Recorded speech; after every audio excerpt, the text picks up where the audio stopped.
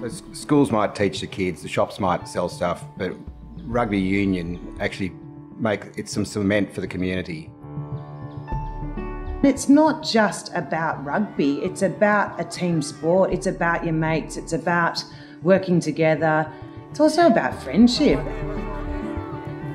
If you are new to a suburb and you don't have a wide circle of friends, the best thing you can do is join the local rugby club, and immediately you've got yourself a bunch of friends. And there's something about the whole male-female, the dads, the mothers, there's this complete gender blend. It does not matter at all.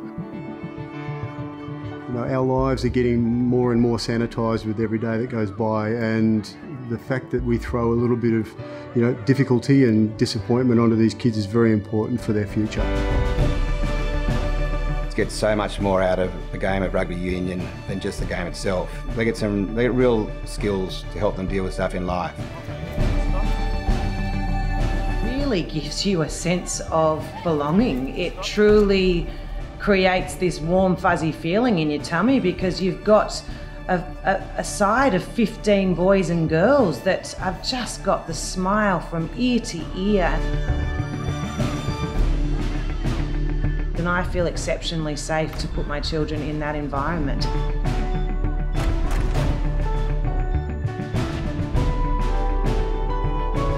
Once said to me, ask your kids when they're 20 what they got for their 7th birthday. They won't remember. Ask them who was their coach when they were 7. They'll say, Dad. They'll always remember. That's the biggest buzz.